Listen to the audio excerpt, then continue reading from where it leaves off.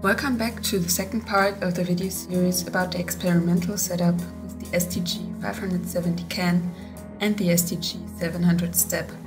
I will show and explain to you what you can do with the parts I showed in part 1 of this series. The general idea is quite simple. What we want is that the permanent magnet stepper motor is able to make a 360 degrees rotation. The motor will rotate the same speed and direction as the potentiometer is being twisted. Furthermore, the red and green LED should turn on depending on the rotation direction while the motor is rotating. First, we have connected the PLCs, the motor, the LEDs and the potentiometer to the power supply using the power socket. The potentiometer is connected to the STG570 CAN. The potentiometer generates an analog voltage signal which is converted into a digital signal by the PLC.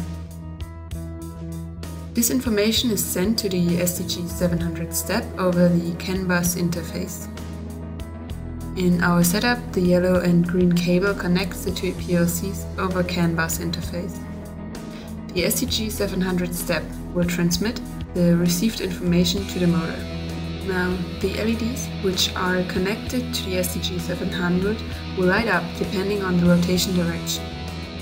So, when twisting the potentiometer to the right, the green LED will light up, and when twisting to the left, the red LED will light up. See in the next video how to get started with the graphical programming software miCon-L.